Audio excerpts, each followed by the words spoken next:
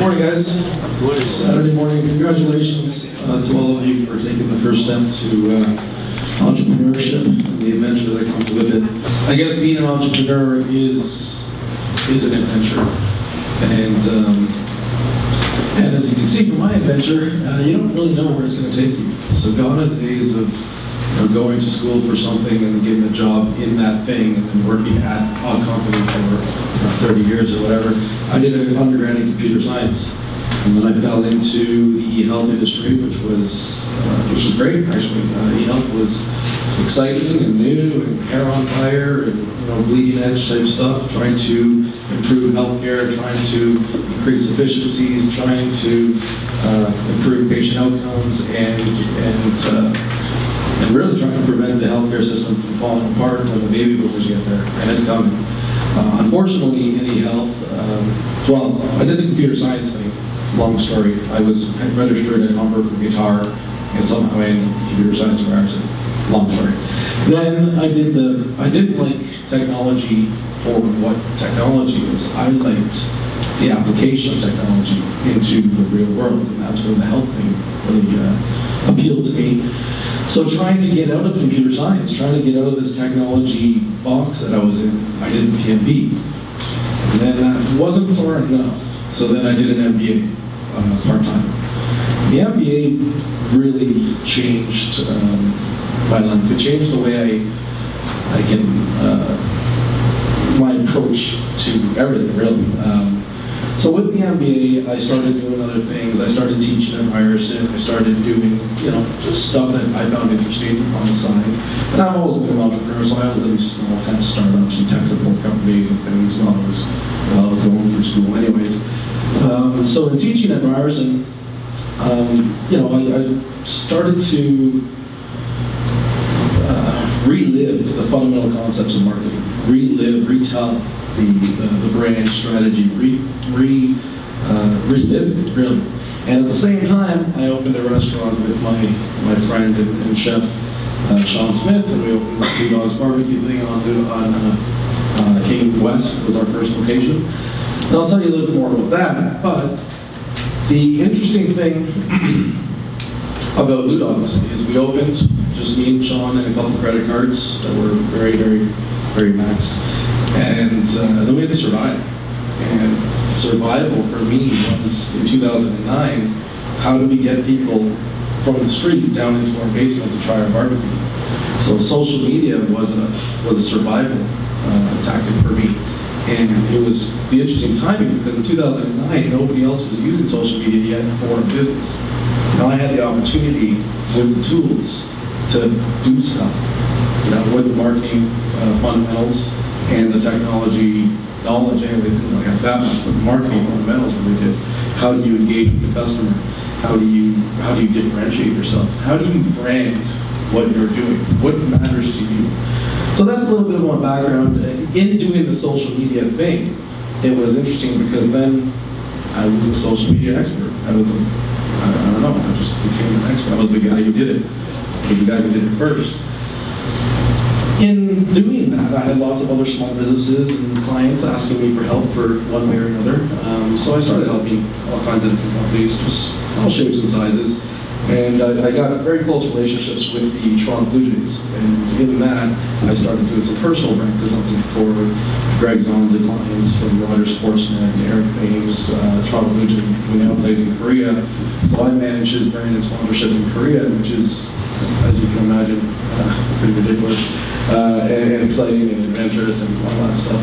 I mean, it's just so fun to be able to do brand strategy, both for businesses, small businesses, but also for individuals.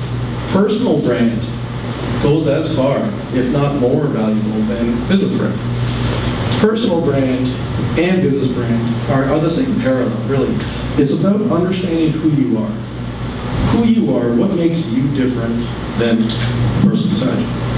And then you take that nugget of information. Once you understand what makes you different, what makes you valuable in a different way than anyone else, and then you amplify that. That's what brand strategy really is. You amplify what makes you different, what makes you special, what makes you valuable. And that same concept applies to business, right? So, by the way, before I go on too far, I did do a TED Talk on specifically building brand and the power of social media. And so if you want to look that up, just Google brand and the power of social media, you'll find that. So in 2009, I opened a restaurant, like I said, with my chef partner, Sean Smith. We did a bunch of stuff. We, tried to survive. We lost a lot of money in, the first 3-4 years. And it was survival. And I had to learn to do everything I can to bring people in, to establish those networks, to establish those communities. And the word of social media is to engage with your audience. When you engage with your audience, then you are basically touching each and every individual that interacts with your brand. You're creating a relationship with these people, which then builds brand champions. And that's really the whole point, is to establish brand champions. Because the brand, and the fascinating thing with brand, is brand exists only in the mind of the consumer. Brand is an intangible asset, and I'll talk more about that, but it doesn't exist anywhere except in the mind of the consumer. So the more people that think the same thing about you or your brand, the stronger your brand. That's really what brand is, and that's the most fascinating thing about brand. Why? So this is Lou Dawg's barbecue in one slide. It was important for me to have the music play because it is part of the brand. We're a very, very, very music-centric business. We do a lot of barbecue. We drink a lot of bourbon. We live the brand. We are the brand. This is what we do. This is what we do different than everyone else. So I'll quickly take you through Lou Dawg's, and then we'll go from there into the more brand-specific stuff. So we opened Lou Dawg's, and it was a crazy, crazy experience. I don't know. I mean, Sean and I were literally Googling how to build a wall, and then going to Home Depot and building the wall the next day. And in this ridiculous build-out phase, I remember coming home one night, and I was still working my corporate job at the time. Take the suit off, put the jeans on, go to the restaurant, do construction until 3 or 4 in the morning, come home, shower. I'm all wired, can't sleep. I pull open the laptop, and I type this out in like 40 seconds. I typed it out, and I sent the first email, because we got our email set up that day. I sent an email to Sean and myself, and then I went to sleep. And the next day, Sean's like, what the hell is that? I'm like, I don't know, I feel like I thought that we needed something. We are in build-out phase or whatever, but I took 25 seconds at 4 in the morning to type this out. Lou Dawg's Barbecue will offer high-quality, fast, fresh, affordable, and delicious food options to a diverse clientele. Our goal is to introduce true Southern barbecue and the warmth of Southern culture to as many people as possible. That just came out, and I clicked send. And what fascinates me, and what I'm so grateful for, the ability to be able to teach every term for 6 years. Every term, I show this slide to a new class. And every term, it still applies. And I'm like, this is 6 years ago. How the hell? I can't believe this thing works. Still, at this point now, we're at the point where we're opening our first franchise in Hamilton, and this still applies. And it's about, and that's where I always focus on. It's you. You are the brand. You are the brand in your company. And then you build a corporate culture that aligns with you and your brand. And the people that do that best, we're talking Richard Branson, we're talking Steve Jobs.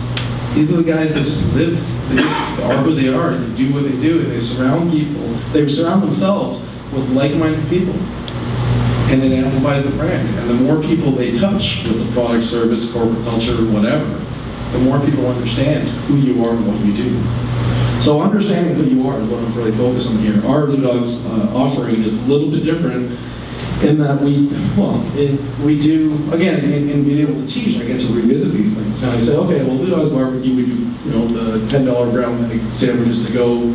We do wings and nachos and pitchers of beer and ribs and that sort of thing. We have live music from 10 to 2 a.m. where we have, $3 shots of Jack Daniels. Just seemed like something we should do. We have Southern Barbecue, where we have, I bring live gospel choirs in for the brunch. We have $5 mimosas and Caesars for the brunch. And then we have 4 a.m. late night eats. And then we have a whole bunch of catering and stuff, and we're catering lunch today actually, so catering is a big part of it too. So what I find interesting is I didn't have any knowledge of the restaurant industry before I did this with Sean. So if you look at this, here we compete with you know, any to-go burger place or pizza or whatever you go for big lunch. Here we compete with the Jack Astor's and the Boston Pizzas and the pubs, the Eddie Pub.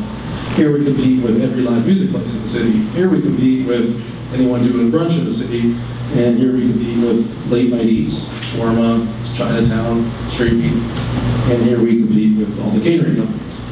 Now what I find fascinating about that is none of the people I named compete with each other. But somehow we're able to compete with all of them. What we've been able to do, by accident, is segment based on who our consumer is, and then segment again based on the time of the day. What does our consumer want at lunch? A $10 brown bag sandwich to go. What does our consumer want in the evening? Ribs and a pitcher of beer, wings. What does our consumer want from 10 to 2 a.m.? $3 shots of Jack Daniels and live music. And what does our consumer want the next morning? $5 mimosas at Caesars. And it just happened. So I'm not claiming to have pulled out a textbook and written it all down while we're strategizing. This just happened. This just came out of us. It was one thing after another. Well, why wouldn't we have brunch and $5 Caesars? Why wouldn't I bring a gospel choir? It just seemed, everything I did just seemed like it was meant to be. Now, one thing I will point out, design, creative team, digital design team that worked for us did our first menu. And I'll never forget this, and I talked about this in class a lot as well. I'll never forget, we walk in there, the menu looks great. They did the logo, this font is wrong, but they did the logo. They did the slide deck actually. Great digital designers. Now I want you to understand the difference between a designer and a brand strategy, or the marketing strategy, which is what you guys are doing for yourselves. The designer doesn't know what your marketing strategy is. All they know is what you told them. So I tell the brand guy, or this design guy, we sell the barbecue, we got it. So he pulls that up, he makes a menu for us, does the fonts and whatever, lays it all out, makes it look nice, does what his job is to do. And on the front of the menu, his tagline said, "The best pulled pork this side of the Mason-Dixon line." And I was like, what the hell is the Mason-Dixon line? I don't understand. This is too long, I don't get it. And in that meeting, again, right shooting from the hip, I was like, dude, that's way too complicated. Can't we just do like, we serve good times? Like, how's that? Like, does that work? That's it. We serve good times. It's what we do. It's just who we are. And that's the brand I built on. And so what I'm saying is, the designer, the creative person, they're there to make it look pretty. You're there to drive what happens. You're the customer. Do not let a designer who's great at making it look pretty decide your marketing strategy or your brand. So it's important to understand the difference there. We serve good times, again, it still applies. And we kept adding all those new business areas, we kept doing stuff differently, and everything we do is still in line with we serve good times. So here's our product. You'll be having the brisket and stuff for lunch, coleslaw, black bean, there's our wings. Again, brand strategy, or these little things you can do with your product to set you apart. We found these dry rub wings in Memphis. So my chef Chang went down for a little barbecue tour, and I said, Sean, we're going to do some dry rub wings, and we're not going to offer wings that are saucy. And I'm going to call the butcher and make sure he doesn't cut this thing. I want this thing to look like it can fly away or flow away last week. This is a thing, and the best thing was when we opened. And I'm stubborn, and this is what you have to do to build a brand. You have to be stubborn. You have to say, this is who I am, and I am not a terrible pub serving frozen chicken wings in a sauce that they get out of a jug. Right? That's not who I am. So for the first year, I would only let the servers in the kitchen sell this dry rub. And Bartenders would yell at me, Sean would yell at me, customers would yell at me, can't you just give me like, you know, saucy wings or hot wings? I said, no, you can get hot sauce on the side, you can do whatever you want on the side. We serve our wings dry rub. Why did it mean so much to me to have this wing? Or people would always pick it up and they'd be like, what the hell is this thing? How do I eat this? And they would always have the pinky up, like, what? You can't eat this unless you break it. Welcome to Lou Dawg's. Hopefully you get some barbecue sauce on your shirt. I mean, that's what I never ever wanted to be compared to a pub. Never wanted to be compared to a pub. So what did I do to differentiate? I said our wings are real. And quite frankly, sometimes there's a feather in the, you know, on that outside tip. It doesn't get cleaned up. Whatever. It's part of, and then socioculturally, I'm okay with that because people are moving towards eating real food again. People all of a sudden want to recognize where their food actually comes from and want to stay away from the processes, the chemicals, or whatever. So it aligns that way. But I did it because I wanted to differentiate. So the more you emphasize who you are and how you're different than your peers, what you are doing differently, and how it aligns with your brand personality, that's what this is all about. So Pulled Pork, our place, we've got one in King West. You know, we're the guys in King West that would put a blues trio on the sidewalk. Besides, this is Sir Lee's restaurant right here. So, again, we serve good times. Put the band outside. Whatever. If you don't like music outside, you're not a good person. They're King West. So, you know, this was back before King West was King West. And now we still always had this this juxtaposition of this place on King that was the place you could go and be human again. You know, King West is very uppity, and then you go to Lou Dawg's and you're like, oh, sweet, I can be human again. So that's kind of what we build on, is that we serve good times. We're very down to earth, we're very whatever, our pricing lines up accordingly. We do a bunch of stuff in the promotion. This is one of the things, one of the ideas that I had to, again, extend the brand into engaging the community. Freestyle calendar, I thought to myself, I'm going to give away something for free every day. I'm going to post this stuff on social media, I'm going to post this stuff all over the restaurant, and people will see that on April 26th, they get a free pound of dry rub chicken wings. What do you have to do to get the dry rub chicken wings? You have to follow me on Facebook or Twitter, and every morning I will tell you what you need to do. So like this one, you have to be there at 5 p.m. and the tweet or Facebook post said, you have to be the first person to stand on a chair and sing and do the chicken dance at 5 p.m. and you'll win a free pound of wings. So when I started pushing this out in King West, all my King West designer, you know, creative agency, alley kind of people were, oh, Lou Dawg's, you're so funny, oh, Lou Dawg's, we love it, and that was cool. But then when we opened the Ryerson location, near Ryerson University, then we had multiple students actually coming in and doing it, because students will do anything for free food. So now I have the video capturing people, 2 people, 3 people, singing and doing the chicken dance. The bartender's calling me saying, there's 3 people here doing this. What do I say? I was like, I don't know, make them play paper, rock, scissors and break a tie or whatever, I don't know. But that's, all of this is not only engaging with the consumer, it's just one idea. You can do 1,000 different things to engage with the consumer, but more importantly, it aligns with the brand of Lou Dawg's. It aligns with We Serve Good Times. It aligns with, you know, everything that we stand for is, and everything we do should, everything you do should align with your brand strategy, with your corporate culture, with the values that are important to you, which aligns or amplifies the things that make you special, the things that make you different, the things that build value beyond what your competitors can do. It's not going to say you're better than everybody else at everything, but you're different in certain ways, and find out what the way is that's most valuable and interesting, and amplify it. So a brand is a name, term, design, symbol, any other font feature that identifies one seller's good from another. That's just the marketing textbook version. A brand is literally who you are, right? Now a brand is, in Lou Dawg's, is literally created from the best parts of my personality and skills and experiences, combined with my chef and partner Sean's personality, skills, and experiences. And together, It's the Lou Dawg's DNA. And that Lou Dawg's DNA is literally my firstborn child.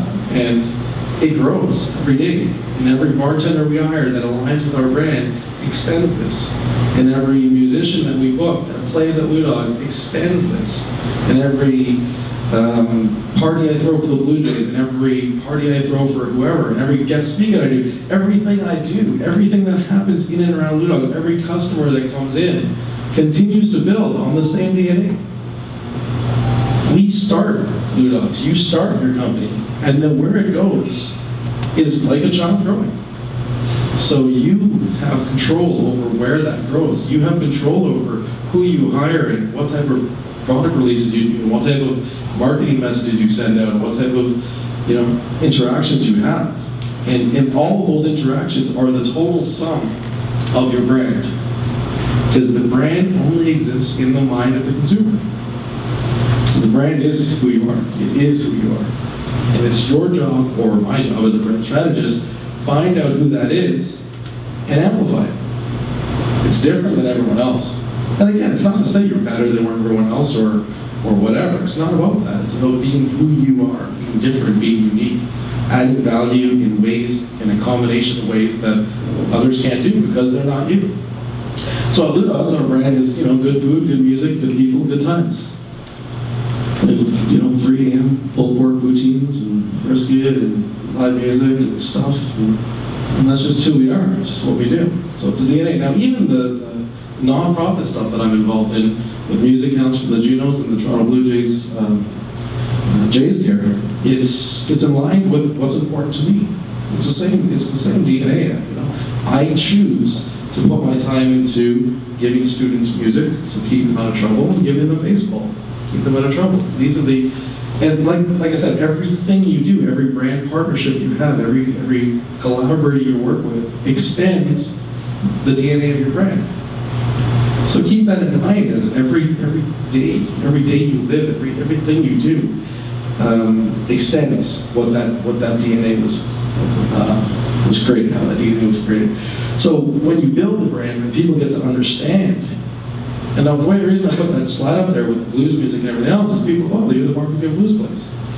So it doesn't matter if they're baseball players or if they're musicians or whatever, they're just like, that's the barbecue blues place, right? So, I spent over the time, I made some friends with the Jays, I did some stuff with George Strombo, we had these other mealtime guys on, I did some Dragon's Den stuff, all kinds of random stuff that just kind of kept happening with a well-defined brand. Would not have happened if it was Daryl and Sean's, hipster barbecue joint with hip-hop playing, right? Tacos and hip-hop are cool for the Toronto media, but there's no brand there. There's nothing that makes sense. And it could have been Daryl and Sean just opening a restaurant, right? And playing music and whatever, right? But then it wouldn't have a brand. It wouldn't have a personality. It wouldn't have a leverage for a future. Tacos and hip-hop, here today, gone tomorrow. I love hip-hop and I love tacos. But there's no brand to speak to. There's no extension, right? So the brand extensions that I have available to me, Lou Dawg's Lager, the Southern Tea with our friends at Jack Daniels, barbecue sauces, anything that we do will continue to build the brand that we've created. And in 6 years, it's about just keeping that on the same path, with your same vision. So what makes a brand? A brand is the name, URL, logo, symbols, characters, slogans, jingles, and sounds. That represents your brand. But you are your brand.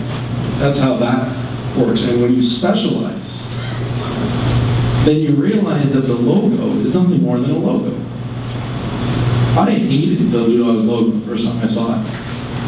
I thought this was the most ridiculous. I said, look at the details, right? What is the hell is this thing? And why is it on a grill? That's not even a Southern barbecue. It looks like some brontosaurus kind of bonelet. I just was not happy with the way it looked. But I was too much into the details. Look at Starbucks. What the hell is this thing? What is it? Why is it there?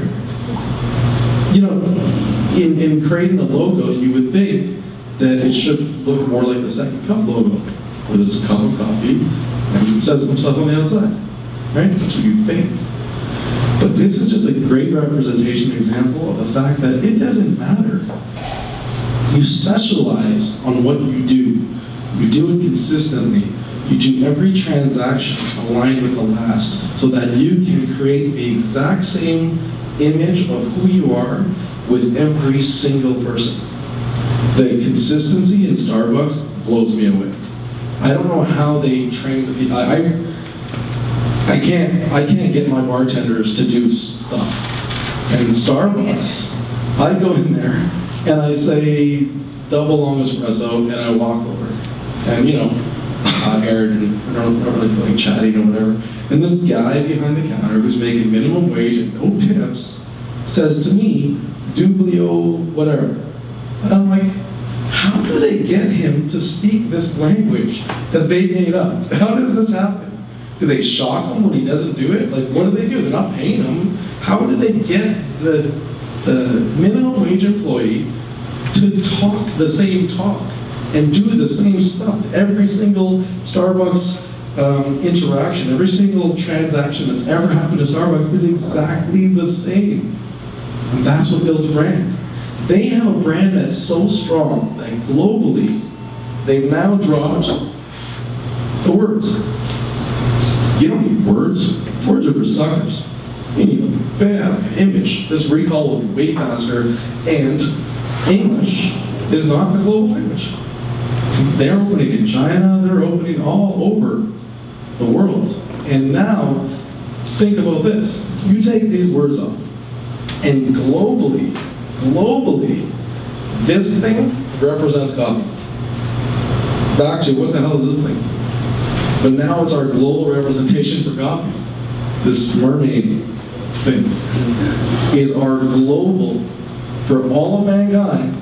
You see that thing, you're in Asia, you're wherever you are in the world, you see that thing, and you think coffee. Because they built that, and the brand exists in all of your minds. You don't, this image just represents it. It just triggers the recall in your mind, but it exists in your mind.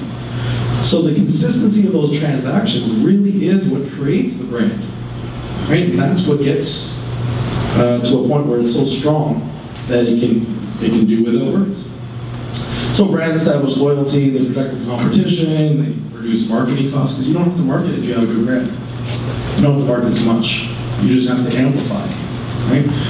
So brands, and here's where brands, brands with logos, whatever. I'm going to focus here. The differential value of knowing the brand and the access paid for a property beyond book value. When I was in the MBA, I learned this word, changed my life, called intangible assets. When you value a company, when you do the company evaluation, you are going to take assets, theoretically, sell them, pay off all the liabilities, theoretically. And then you're going to add this recurring revenue line, this fancy finance guys came up with, to perpetuity, and there's like a calculation for that or whatever. Either way, you get the book value for the company. Divide by the number of shares, and that's what the share should cost. It doesn't work that way, because you have to add this amazing word called intangible asset. Intangible asset. And just to be clear, this is tangible, this is intangible. It doesn't exist, you can't touch it, it's nowhere. But what the hell, and when I say that, a stock would trade maybe book value for $10 a share, but that stock's actually trading for $160 a share. And the rest of that is made up by this magical word called intangible assets. And intangible asset, the biggest intangible asset is brand equity, which, by the way, again, only exists in the mind of the consumer. So the only control you have over brand is to have the exact same transaction with every single person. You do that and you create brand equity. And to get, crazy spiritual on you, if everyone's thinking the same thing, it manifests. So there's something to be said for that too. Brand exists in the mind of the consumer, and the more consumers that think the same way, the stronger the brand equity. So brand equity It is about creating the positive attitudes, the reliability. People need to trust a brand. If you went into Starbucks and they were playing loud rock music, and the lights were turned up high, and the coffee tasted different, and the guy behind the counter had tattoos up to his neck and whatever, it wouldn't be consistent. It wouldn't be reliable. All of a sudden you'd be off here, you'd be like, whoa, that was a weird kind of thing, right? The best brand reliable transactions happen when you don't think of it. You go through Starbucks, you leave, you don't think that was the best thing ever, and you don't think that was the worst thing ever. If you don't think at all, they did their job. Reliable transactions, just consistency all the way through. And that's what builds loyalty. Loyalty between the consumer and the brand happens because of reliability, because of consistency, because you can trust that it's going to be the same every time, which results in positive word of mouth. And the relationship. Now the relationship is what we're talking about here. So the relationship is your primary source of competitive advantage. It's the primary asset to manage. It is the asset. You have to protect this brand. And I have 1,000 stories of being stubborn and protecting that brand and saying, you know, no, dry rub chicken wings is what we do, period. And now you can get honey hot or you can get whatever, but for the first year it was like, we want to be different. We want you to make sure that you understand. Now people get dry rub chicken wings because they're frankly better than the other ones. So you protect the brand. There is a level of us versus them. Us understand what brand is. We focus on brand, we care about brand, we protect the brand. Them, not, you know, bad people, not really. Like my chef is a genius. He's a genius. I can say, Sean, we're catering 1,000 people tomorrow, he'll make it happen. I don't know how he makes it happen, he just does what he does. When I was a corporate guy, I'd come into the restaurant, and I'd walk in, and there's hip hop playing. I'm like, Sean, what in the hell why is there hip hop in our barbecue blues restaurant right now? I like hip hop. Nothing against hip hop. I enjoy hip hop. I grew up with hip hop. But, and then Sean would say, well, I can't listen to blues all day. And I said, are you kidding me? I don't care what you want to listen to. Get back in the kitchen. I don't come to the kitchen and squirt pulled pork or squirt mustard on your pulled pork. Don't come to my front house and mess with my brand. You know, and this has happened, and that was in King Street, and then when we opened Ryerson 4 years later, I'd walk in, he's listening to Top 40. I'm like, dude, what are you doing? Well, you don't know. Students don't want to listen to blues. Students don't want to listen to blues. They want to listen to what they listen to. I'm like, it's not about what they want. They have to walk in here and be immersed in our brand. And then they have to do that over and over again. Then they have to expect. You walk in Lou Dawg's and you're immersed in the blues.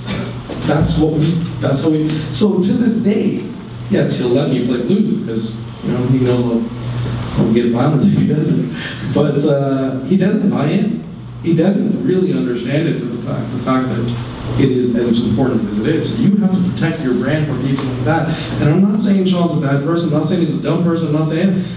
My parents often say, especially while we were struggling at a restaurant, you should sell samosas. I don't like samosas, you should sell samosas. Like, what the hell? They're just, not, again, they think people are coming for food. If you have other food they like, they'll buy it, whatever. There's another location, there's a Ryerson location, the Church of Gerard, 2 doors down. When we used to go to Ryerson, we lived in Neil Wysick, a couple doors down from there, and there was this pizza place. And the pizza place was great. It was called like Love at First Bite, and it was like a New York pizza place, and you know, he had this big New York style pizza, and behind the counter was this New York style pizza guy who had pasta sauce on his, you know, apron every day, and he was that guy. Like, his name was Luigi or something. He was just that guy. So it was a great pizza place. We went there all the time. Meatball subs. We went there all the time. We come back to open Lou Dawg's Ryerson. I say, Sean, is that pizza place still there? He says, yeah. So I go next door. I walk in there. Nice Asian couple bought it. Pizza's still on the counter, so that's whatever. I look up the menu, she's serving pad thai. And all kinds of Asian dishes. And pizza. And they have beer. And it's just the most random mishmash of like, what the hell is this place? They destroyed the brand, they diluted the brand by trying to be all things to all people. Which happens, it can't happen. Bartenders used to call me in King West and say, look, there's nobody in the restaurant, I have a table of 10 that's here, they really want to put their own iPod on so that they can drink $3. I said, just think about this. Yes, it's a table of 10, and yes, they're going to drink. But if we give them their iPod, and they drink our $3 or $4 drinks, they're just drinking before they go to whatever nightclub they want to go to. They're not being exposed to the Lou Dawg's brand. Yeah, you might. So when you start to compromise your brand to try to satisfy everybody, you're now diverting. And every time you dilute, you can never recover from that dilution. So it's protecting the brand is a full-time job. And it makes sense to people like us. And there are people out there that this doesn't occur to. So you have to protect your brand, because there will be people that you encounter that don't really care. Whatever, music, whatever, food's food, right? You're a restaurant, serve this, serve that, right? Like I said, in the mind of the consumer, and it is what others say about you when you leave the room. So you need to, so when people leave Starbucks, they have the same impression of it. When people leave Lou Dawg's, they have to have the same impression of what that is. That is brand. So when you have a brand, you welcome other competitors. The more people that do what you do in similar fashion, better for the category. And then the people that take brands seriously will rise to the top. So usually there's about two major brands that will rise to the top in any sort of category. One thing I want to note is you don't advertise to build brand. You have to build brand organically. You have to. Once you have a critical mass of an organic brand, then you advertise. And you don't advertise, you advertise the brand that you built. And you don't advertise the features or the functions of your product or whatever. You advertise the brand leadership. Right? So you can't advertise unless you have brand leadership. You can't have brand leadership unless you have consistent transactions. See how this all works together? You have to really build it from the ground up, and then you amplify that which will be built. So advertising leadership. So then when you advertise, you don't advertise the product. This doesn't do anything to tell you what Coca-Cola is or what it tastes like. And by the way, think about that. What does Coca-Cola taste like? If one of you can explain to me what Coca-Cola tastes like, I'll give you $100. It doesn't exist. Tell me what Coca-Cola tastes like. Think about it. You can't without using the word Coca-Cola, because the brand is so ingrained in you that you can't use any other word but it or it. Tell me what a Big Mac tastes like. Right? These are the ones. And this is why, actually, I do not, as a restaurant owner, especially at the startup, did not enjoy dealing with Coke.